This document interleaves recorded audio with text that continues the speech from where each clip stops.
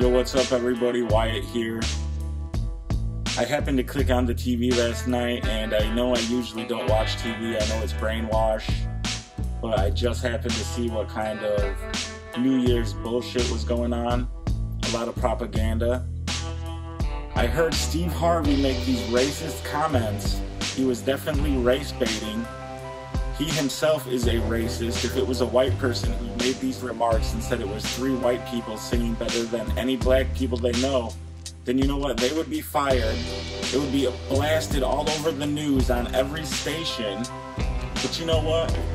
Let me know what you guys think in the comments. If it was Ryan Seacrest that told 3 white guys that they were singing better than any black people that he knew, what would happen?